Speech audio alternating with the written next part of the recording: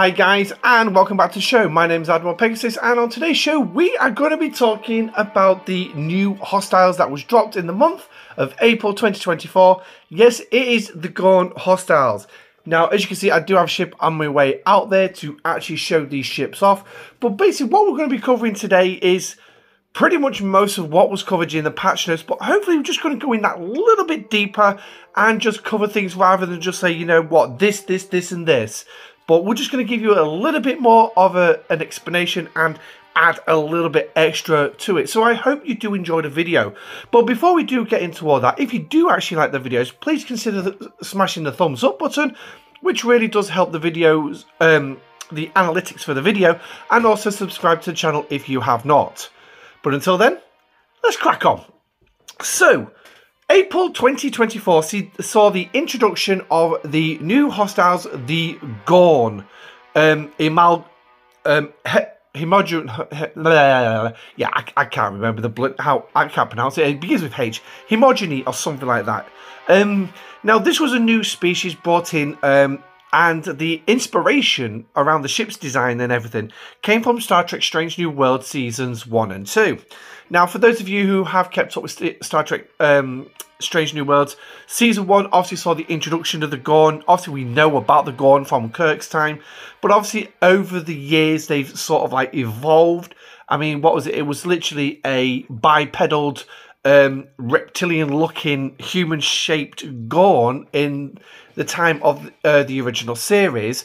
And then when it came to Star Trek Enterprise, when we next saw the Gorn, actually saw the Gorn on screen, they were more reptilian, CGI based, and yeah, they were more like long necked and everything.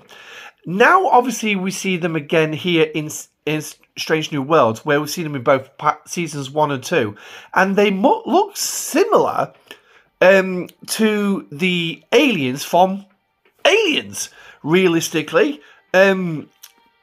Sort of like, yeah, faces was pretty much similar to what we're used to, but also long tails, and they're running more like quadrupeds rather than bipedal creatures. But so yeah, and then the ship's designs were taken straight out of Strange New Worlds, because it's the only time we've ever actually seen the Gorn ships. Unless, of course, you've played the game Star Trek Starfleet Command, yeah, the old PC game, in which case they obviously had a few ships in there. But the first canon line was Strange New Worlds. So, now, these ships do come with unique abilities, which we'll go into in just a minute, but let's quickly cover where we're actually going to find them. So, first of all, the G4 section here, just to the left of G4 Romulan space, it's actually sort of like in the middle, sort of east and south at the same time. So, and it's right next to some swarm space, some the Borg Solo Armadas. So, yeah, I mean, the closest system that you could probably consider is you've got the Singularity APAC system, and you've also got the central system of Talvath, the level 43 system. So that's where the first batch is. Now, the second batch is G5, which is right to the east side of G5 Federation space. And obviously, these make up another 4 systems, with number 51 topping out at level 60. And obviously, as you can see, they're literally close to Gary F and what was that? Saint-Jurin or something like that. But it's next to G5 Federation space. Now, there is some for the G6 as well, and if we go right here, it's literally to the sort of northwest side of Federation G6 space. But as well, there's a lot of neutral systems here, and it is all G6. So either way, to gain access to it, unfortunately, you are actually going to need to be Op 61. It's the only way you're going to gain access to these things. Now, they are extremely powerful as well, so just to mention that a little bit. But what we can do is we can actually call up one of these ships and actually have a look at their abilities. Now, they do have multiple abilities, and I did show this off in the patch note video, so just quickly covering then. So the first bit is they can only take isolated damage. And obviously the board cutting beam can affect them. Now, the way you're going to know that's happening is this symbol right here, which is the ablative shield. Now, obviously you use... for those of you who have used the board cube and you have to two-shot a single target with a board cube just to actually kill it, you obviously get this ablative shield. Now, we did quickly look at the maths about how long this 19,000 day, this nearly 20,000 days is. Obviously, it's 54.5 years. So, obviously, if the game lasts that long, yes, you're going to get the chance to use the board cutting beam against it. Unless Scopely actually remember by then, depending on who's in game design, who's in engineering, whatever, by then. So, I mean, I'm nearly 40, so 54 years from now, I'll be 94. Okay, I'll be 94 years old. So, yeah, that's a long ass time. And that's if I'm actually still alive. I hope to God I am. Touch wood. I'll still be alive. But, yeah. They actually put a date on it, really. But, anyway. Now, the next ability is going to be this one, which is Isolated Maul, increasing their own isolated damage by 100%, so just watch out for that one, and also increasing their piercing stats as well by 500%. So, potentially a couple of officers you want to be looking at is ones that maybe got like isolated defense and also reducing piercing stats of your opponents. So, they'll be kind of the officers that you'll be looking at. Now, I do have a couple of crew loadouts that I do want to point out. And obviously, we're not going to send a ship in because my primary ship is actually out waiting for me to do mine. It's been sat out there for a few hours, actually. But luckily, just for you guys, I actually did a grinding session. Now, I'm predominantly aiming straight at the Explorers. And this is what the Explorers are called. And obviously, if we actually look at the various ones as well. So, there we go. So, the Interceptors is called Macarax or something like that. And if we can just find a battleship version, there we go. It's called the Acrocanath or something like that. So, interesting names to actually distinguish between the three different types. It is obviously Explorer, Battleship, and Interceptor. Now, what I would definitely recommend as a tactic is definitely following the triangle with these things. So obviously normally I'd be using the Newton, so I would be going after the Explorers. Also, another great tactic is, and it's stupid enough to even say this for experienced players, but make sure your shields fully regenerate before you hit the next one. Because trust me, that will allow you to go that little bit further, because then they're not aiming at your shield, crippling your shields, which are still regenerating. So make sure they're fully regenerated before you go after them. Now, we're not going to look at this first set. We're going to look at this second set. And the crew that is recommended by Scopely is this one right here. Now, the reason you're going to find it, obviously, it's not looking at Picard's captain's ability, it's looking at his officer's ability predominantly, increasing isolated cascade damage by, in my case, 5% for 3 rounds every time you hit a non-Armada hostile. So basically, Gorn, not a problem. And obviously it hits once per weapon, so I've got 4 weapons on the Newton. That's going to give me a total, if all 4 weapons fire in that round, it's going to give me, 4 shots. It's going to give me a 20% increase to isolated cascade, which is good. But unfortunately, the firing pattern of the Newton doesn't quite allow for that one. But as well, the rewards, a 40% increase to rewards. Obviously, with Synergy, it's... Oh, hang on. No, sorry. 60% rewards. With Synergy, brings it up to 100. Now, next up is going to be Lieutenant Commander Data. And again, it's going down on his officer's ability, increasing isolated cascade damage by 15% against non-Armada hostiles. So again, this is another boost to isolated damage. So now, potentially, depending on the round and my firing pattern, that's now 35% isolated cascade I'm actually dropping against this thing. So now, yes, this one I lost to, but we're going to cover that in just a moment.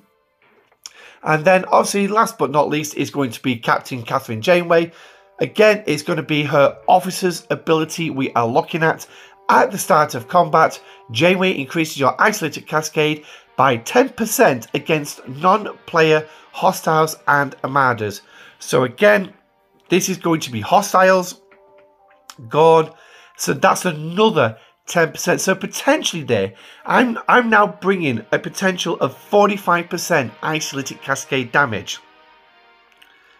That's just the officers. Right, that's just the officers.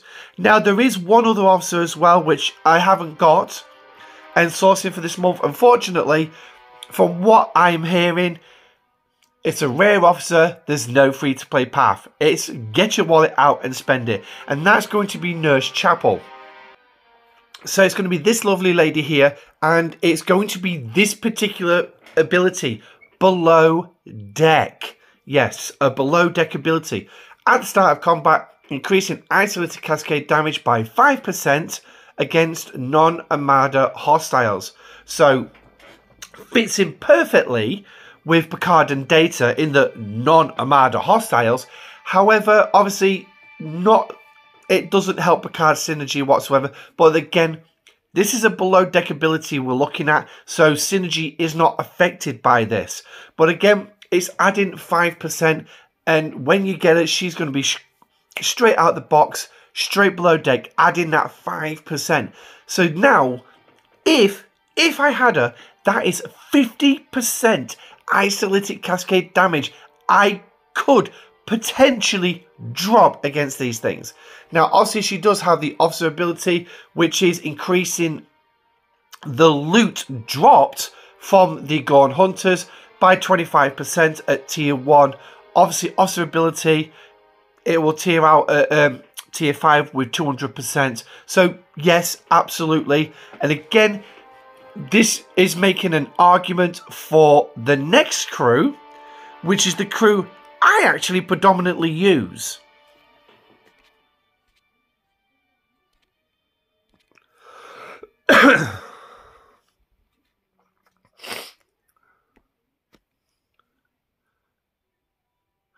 And this is it.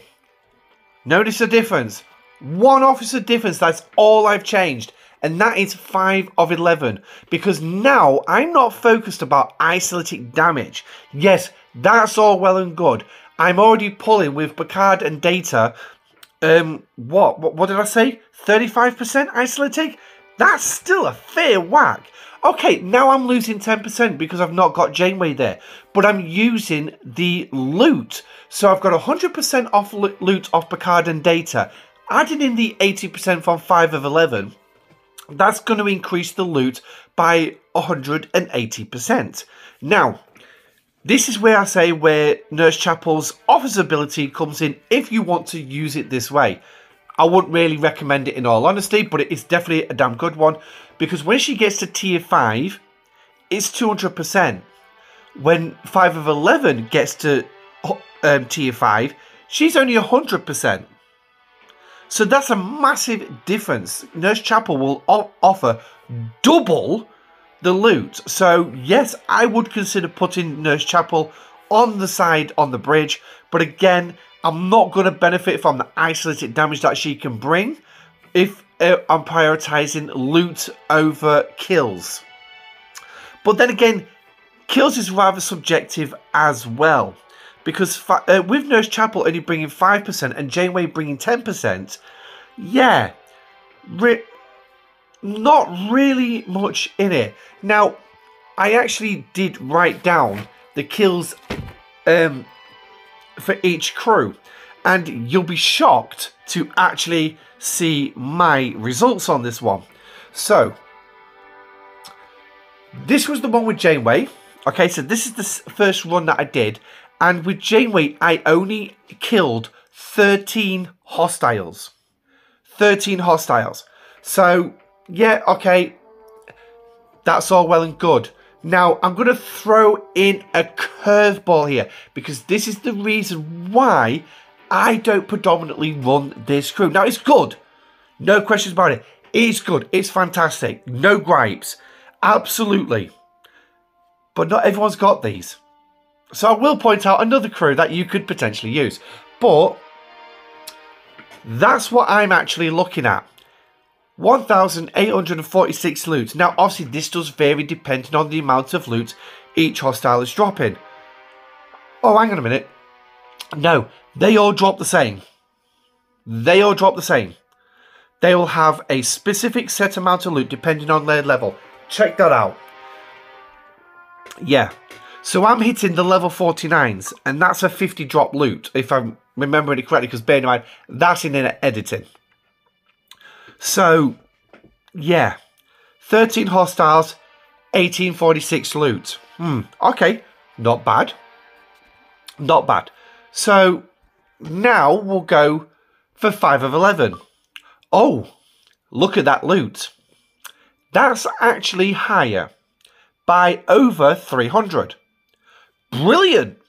Brilliant. That will actually come into a big effect later on in the video. But here's the kicker. This is the same hostile that I attacked with Janeway. Okay, it's the same hostile. I made sure I kept on this hostile, but I was scared I was going to beat it. Sadly, I didn't. I did have actually next to no hull left to actually do it. So, but here's the kicker. Here's the kicker. 12 kills. 12 kills. So effectively, between these two particular crews, I've gone from Janeway with 13 kills to 5 of 11 with 12 kills. So I've saved myself a kill. But you say, oh great, but you still blew up. But it comes down to the loot. The loot. 2,184. One less kill, and I've ended up with over 300 loot more than with Janeway. Okay, so that's it. That's where I'm looking at. Now, granted, if you haven't got a tier 4 5 of 11, this is going to mean nothing to you. It's going to mean diddly bloody squat. So, okay, that's the case then. What you're going to use to actually beat these things? PMT or Pipe Moreau Cath. Okay, if you do not have them, Pipe Moreau. If you have unlocked data, at least data, Pike Monroe data. And again, if you have happened to unlock Nurse Chapel, Slinger on. Now, for those of you watching this video after April 2024 and have actually got a, yeah, you're going to know the difference already. So, again, Nurse Chapel below deck. But if you have unlocked data at the time of this recording, Pike Moreau data. If you've not got Picard or Janeway, if you've got Picard, yeah, okay, you can go for the loot, you can go for the extra isolytic. But again, the chances are by the time you actually get to play with these hostiles, which I should have mentioned earlier, is Ops 40. You have to be Ops 40 to take these on. Now, you can take them on at a lower level, but again, unless you've got the isolytic damage to do, it's not very effective. Ops 40. Decent tier, G3 Epic. Okay, G3 Epic. Not a specialty ship, forget them. Faction ship. Because your faction ships are also affected by vast amounts of research, which will increase certain aspects. Okay? But what aspects are they? Well, for that, we're going to have to jump here into the battle log. Now, as you can see, this thing is firing both standard damage and isolytic damage. So ideally, you want to be looking at some isolated defense if you can. You can find that in various forms. I will quickly touch on it. But you've got that. But the one thing is, this thing is a greedy bitch. In fact, she's a tight bitch. Because if you see here of what I'm throwing, so you've got a 1.5 million and a 1.6 million damage, okay? But if you take a look at the mitigation, well, I'm mitigating all that damage. Ah, okay. But the isolytic damage gets through to the shields and hull. On the 80-20 alteration, of course. Now, this is where I'm on about with weapons damage. Even though my standard damage is being fully mitigated, my isolytic damage is a percentage of the standard damage. So effectively, if you do this right, you can literally bring as much damage as you can bring to bear. Yes, you're going to lose it all, but your isolytic damage will also benefit from it. It will also benefit from it. So, just another idea, if you wanted to put, say, like, Odo below deck who increases critical damage. So that basically, that critical damage going in here, even though it's mitigated on that side, your isolytic's still going to benefit from it, isn't it? So, yeah, just an idea. Also, Mariner Becker increasing weapons damage. Again, it's just weapons damage. Fine, it's all going to piss off in that side, in the mitigation. It's all going to disappear. But your isolytic will benefit from it. So it will drop it in there. So, yes, the more weapon damage you can bring to bear against this thing makes your isolytic damage against that thing far more effective. Okay, so there is that. Now, you can use other crews as well. Probably like Strange New Worlds crew to reduce the shield mitigation, change the shield mitigation facts against these things. The other officers released this month, Sam Kurgan and Benga as well. They mess around with shield mitigation and things like that as well. So, absolutely. Potentially Harrison as well. Drop 60% of its shields in the first attack, in the first round. So you're getting more isolytic damage against the hull. Yes, I can see it being used, but again, it's probably not going to be one that I would consider. Tal, yes, I could potentially see you using him, but again, I don't think you're going to be hitting as high because the one thing is you're only reliant on isolytic damage. So, now, obviously, the standard rounds for me going with this, if we just bring up the next battle log, because obviously that only went 2 rounds. Obviously, I lost. But just to show you why Tal probably would not be very effective, it's only gone 3 rounds. So, Tal's not really going to be effective. Harrison will affect the first round, so you can potentially use them if you want. But to do that, you are sacrificing isolytic damage. So ultimately, yeah, fine. Whatever crews you feel like, if you've not got them, but the more isolytic damage you can bring to bear, the better. Okay? Or better yet, the more weapons damage you can do to boost your isolytic. So basically, you've got to do a domino effect. Boost one to see the other boost up to kill that thing off. Okay, so that's the way around. That's one way around it. Obviously, let me know what you found as a very effective in the comment section down below. So, that's all that. Next up is, where are we going to find all this extra isolytic crap? Well, sadly, it's spread here, there, and bloody everywhere. So, let's jump into the R&D building and let's start having a look, because obviously we're going to start with the research. There is a few different types of research that we're going to have. So if we just get onto it, put myself back in my corner. So the first one is going to be your combat tree, and that is going to be, is it the combat tree? Yes, it's the combat tree. and it's going to be this one right here.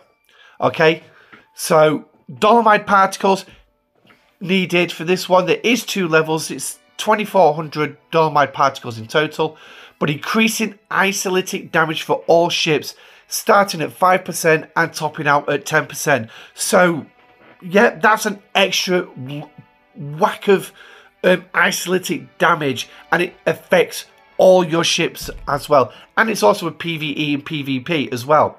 So now another one, it's not listed, but in fact, no, I'll tell you what, forget that one because I've just read it. It's players, so absolutely no use, no here. But also as well, any weapons damage that you've got in here as well would be beneficial as well. And the same again with the galaxy and the other trees, any weapons damage would actually be beneficial. Now the next ones, sadly I've not got these unlocked yet because it's actually quite far down the list for me. But these are based off your territory expansion. They are going to need the new chronometric particles that we got. Well, that's actually not new anymore. But the new chronometric particles that we got. And I can't bring them any closer to me. But in that batch of 9, it's that middle column. So you've got the Dilak one. And you've got the Baleful Tactics. And you've got Tankalar's Edge. I've probably got that Romanian one wrong. They are faction ship specific, so obviously you can tell by the language it's using. Dilak Doch, that's Klingon. I hope I pronounced it right. I'm not very good at Klingon. To me, it sounds like German sometimes, but obviously it's not German. But some of the words that the Germans use, yeah, you got that. You got to be able to do that thing with your tongue for some of the words. Baleful Tactics obviously going to be the Federation, and then Tan's Edge is going to be the Romanian. So obviously you've got them. What you're going to get? Well, first of all, you're going to get a 5% boost starting at level 1.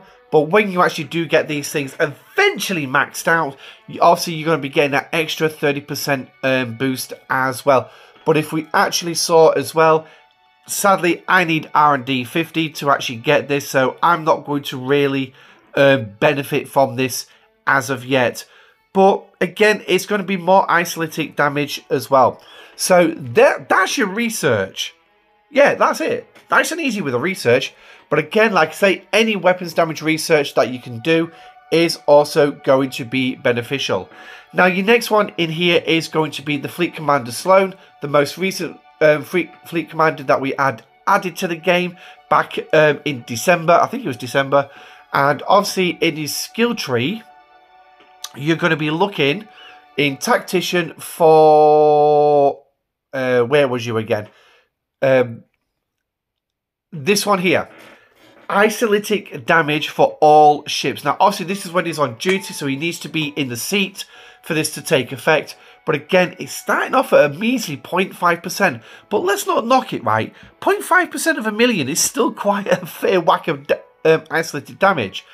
Then, obviously, when you top him out at 15, it's only going to be 10%. So, yeah, okay. Fair dues. A lot to do with him. Me, I'm not even actively working on Sloan at the minute because wave defense is just an extra loop in the game that really, realistically at the minute, I haven't got time to do. Sometimes I have, but vast majority of the time, I'm not online when most of the alliance is doing it. And when I am online, they're all busy doing other stuff for me to drag out 4 extra players. And realistically, I don't want to rely on others from other alliances because in the last wave defense that I was in, we had one from another alliance. He's stronger than me, but yet he kept going after the bloody surveys when I could no longer take on the faction ships. So I was switching surveys. His ships were like twice as strong as mine. And I just thought, why? You're a higher ops level than me and you're going for surveys. Your ships are twice as strong. But anyway, I'm not going to get into the arguments on that one. So obviously you've got Fleet Commander Sloan as well. And again, any weapons damage from the other ones as well would also be beneficial. I mean, you've got Captain Kirk who's going to give you some basic... I think he's got some basic weapon ones as well on Explorers. So the Explorers getting a little bit of love from that as well. Obviously, primarily your operations as well, giving you that piddly little percentage of weapons damage, but again, it's weapons damage which will eventually translate into isolytic damage. So just bear that in mind. So keep that, think about that. And then, of course, the new building released this month. Isolytic damage bonus. Now, mine's starting at 3%, and if we actually go into details, you can see just opening the building is going to give you a 0.5% increase to your isolytic damage. And that affects all ships. That will affect all your ships. So, obviously, me being a level 6 gives me that 3% bonus. And it's just basically going to, by the looking of this, it's just going to increase by 0.5% as you go through. I'm sure by the time it gets to a certain point, it's going to change to level 20. No, it is still going up by 0.5% each time. So there's another one. But guess what? That wasn't even added into the list. No, it wasn't. But what was added into this was another piece of research that I actually forgot to show you. And if you haven't been screaming that piece of research, then yeah. So it's in the Starships tree, and if you scroll all the way across to the Monavine, you're going to be looking for this one, which is the Tachyon Hostile Eruption, increasing base isolytic damage for faction ships while fighting hostiles or Armada targets. Now, obviously, I'm at level 4, so I've got a 2.5% increase. And then when this, it starts at 1% for level 1, and obviously topping out at 15 at 10%. Now, as well, do not worry, I'm not going to go through all these numbers as well with the next batch, because obviously there is quite a lot to go through with them. So that's all them. So that's all your isolytic from the research and the war room. But obviously it doesn't stop there. There is more and more and more. Yes, it is artifacts. If you watch the video, you know what artifacts I'm about to come and tell you. So let's jump into it. So the first one is going to be the first green ones across the top there. So you got the Verdine Organ Harvester, the Blade of Takon, and Captain's Proton's Blaster. Now, read the descriptions carefully when you do these, because these are specific to the class of ship you're going after. So the Organ Harvester is going to be for battleships with burning. So for this instance, with me, I ran Neelix below deck. Gives me my burning. Not a problem. Blade of Takon, that's interceptors with hull breach. So that's going to be Bologna Torres below deck. Yes, I'm throwing crew IDs in with this. And then Captain Proton's Blaster, that's going to be an explorer with Harry Kim below deck. So just to bring them up. Next up is going to be Picard's Reskin Flute, which is increasing isolated damage for the first 3 rounds against hostiles. So you saw earlier, how many rounds did I go against that hostile? 3 rounds. Guess what? I've got that 5.5% increase already. Now, I also mentioned isolytic defense. So far, I've not actually spotted any out, but it was O'Brien's starboard that reminded me of the isolytic defense. But obviously, that's against place, and that's no use, no ornament here. However, dual generators across the far side, that was a big push in between the arcs. Wonder why? Because of what it does. Increasing isolytic defense for all ships.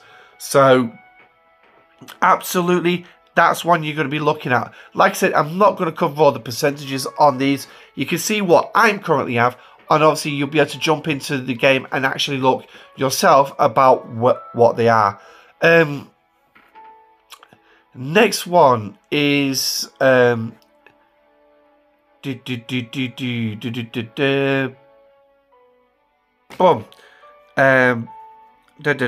Right, yep. Is, if we can find it, is we've got Mbenga's Crown. I'm just looking at some of these other ones, see if there's anything that I can actually throw in as an extra, but no. So we've got this one here, the Borg Queen's Remnants, increasing isolated damage for all ships. Now, for me, I haven't got that unlocked yet, so pish posh, no good for me. Now, as well, I'm going to throw these in as well, which is Guinan's Magnus 3 weapon and Kirk's phaser rifle, increasing energy weapon damage and kinetic weapon damage respectively for all ships. Again, what have I been saying? That's increasing your basic damage, your standard damage, which will translate into isolytic damage. So, yeah. Definitely worth going after. But again, you're going to have to do Formation Armadas to do that. And find the specific ones. There we go. Mbenga's Crown, increasing isolated damage against explorers.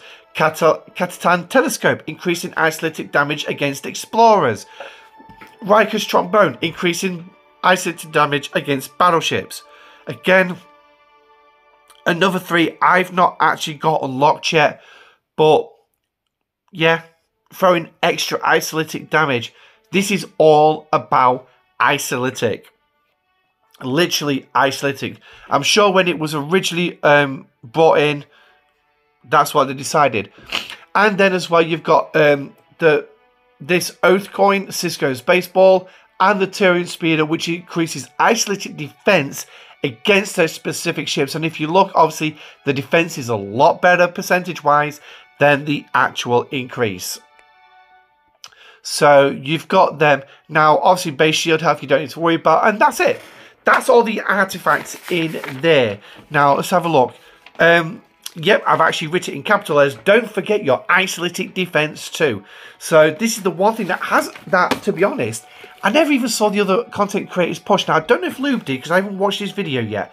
But I'm mentioning isolated defense because it's something that's going to be so big to your game as well against these hostiles, considering that they actually throw standard damage and isolytic damage.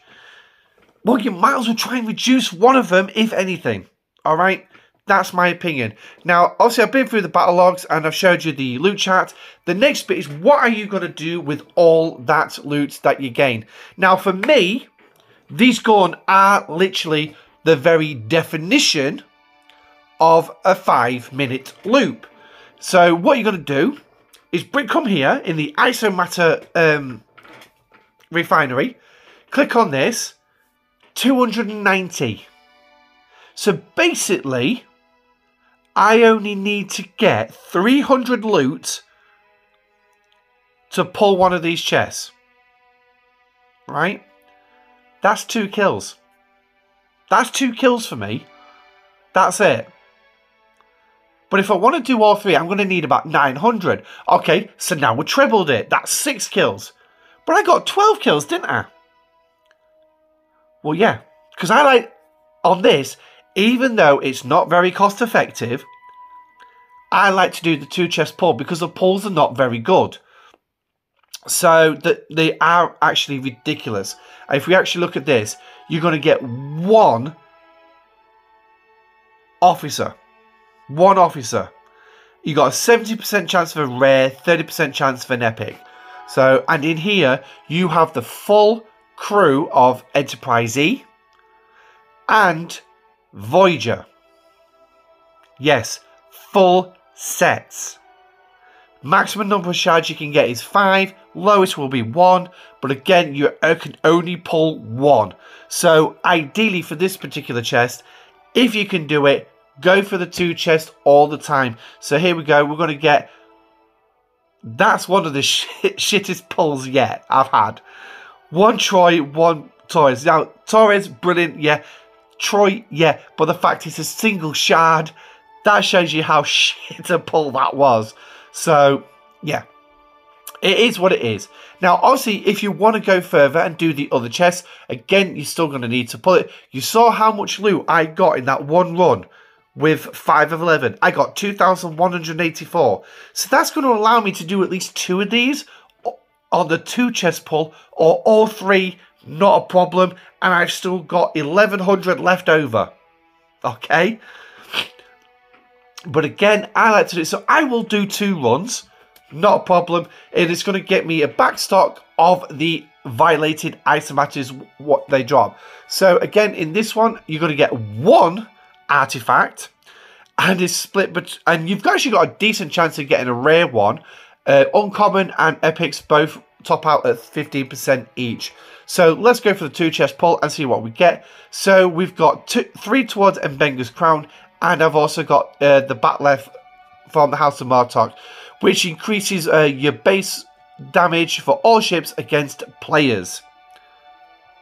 Now, is this a decent replacement for Formation Armadas? No, it's not. Was the other one a great replacement for the Voyager crew? No, it's not. In all honesty, right, these are not decent chests, but again, it's something to help the loop. And it's a bloody easy loop. Grind, refinery, jobs are good un. 5 minutes. If you really want to cut it down that low. 5 minutes. So, now, obviously, you can dispute the 5 minutes with me. I don't have a problem. If it's taking you longer than 5 minutes, I'm sorry. I truly am sorry the fact I've said 5 minutes. But for me, it's 5 minutes.